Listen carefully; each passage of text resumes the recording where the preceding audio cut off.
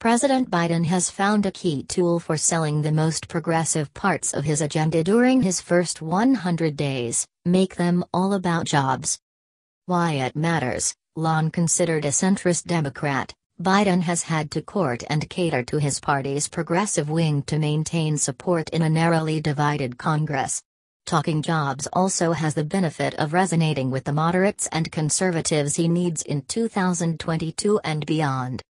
The big picture, from coronavirus relief and infrastructure to climate change and immigration, the president has continually argued each proposal will be an economic driver and jobs creator, addressing a key vulnerability Democrats have faced in pushing progressive solutions previously. As he rolled out his climate plan to a worldwide audience Thursday, Biden declared, "When people talk about climate, I think jobs." Climate initiative. During the speech, in which he outlined the most ambitious climate proposal of any U.S. president in history, Biden said jobs 8 times and mentioned the economy 6 times. An accompanying statement issued by the White House used jobs no fewer than 13 times. Coronavirus relief.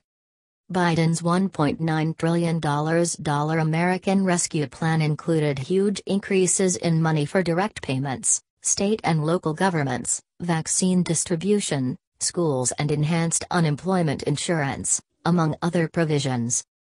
While Republicans attempted to play up the parts of the bill they said had nothing to do with the pandemic, the Biden administration successfully messaged it as a measure that would revitalize the economy and create more American jobs. Infrastructure. Politicians in both parties have long argued better infrastructure will drive job creation throughout the economy, particularly manufacturing. While providing more funding for traditional infrastructure projects like building and improving roads, bridges and airports, Biden's American Jobs Plan agenda also sets aside a large chunk of money for his climate proposals and family plan, which aims to improve child care and paid family leave. When Republicans have branded those elements a progressive wish list unrelated to infrastructure, administration officials have argued how each part will help create and facilitate job growth. It's also a big part of why the White House titled it the American Jobs Plan. They want Americans to be repeatedly reminded of the word immigration. Biden has repeatedly defended the importance of immigration by referencing how dreamers and other immigrants fill essential jobs, arguing they're key drivers of entrepreneurship and population growth. The president sent an immigration proposal to Congress on day one. The fact sheet accompanying it mentioned the economy 5 times, with a key section outlining how Biden thinks immigration will grow it.